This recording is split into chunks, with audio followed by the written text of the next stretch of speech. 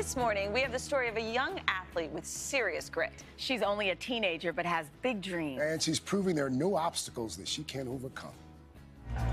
Meet 16-year-old Amanda Merrell, a junior in high school, a varsity basketball player, a typical teenage girl in every way but one. When I was 2 years old, my parents discovered a bump on my leg. We went back and forth to the doctor, and they just said, no, she's fine. So I was like, I know that there's nothing wrong, but can you x-ray her leg? And they did.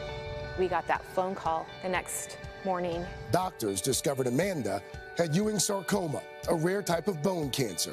Here's a healthy child one day, and then the next day, you're sitting in an oncology wing. It was like a dream. It was crazy. After 6 rounds of chemo, doctors had no choice but to remove Amanda's left leg. It was the day of surgery when we were wheeling her down. Her dad turned to her and said, you know what, Amanda, your sick leg is gonna go away and you're gonna get a new leg and you're gonna run with your sisters. And she lit up.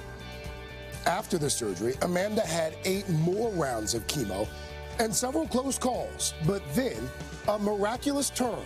I'll never forget it. Her 3rd birthday, spent in the hospital, and she got pneumonia and got really, really sick.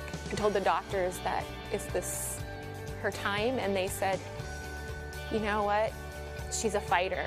And fight she did, and eventually she went into remission. Adjusting to her new life with a prosthetic leg wasn't easy. When I first got a new leg, I could learn to walk and to run, so that was a struggle. My parents signed me up for anything that I wanted to try. I just loved sports and tried everything I could. Over the years, Amanda played lacrosse, soccer, and her favorite, basketball.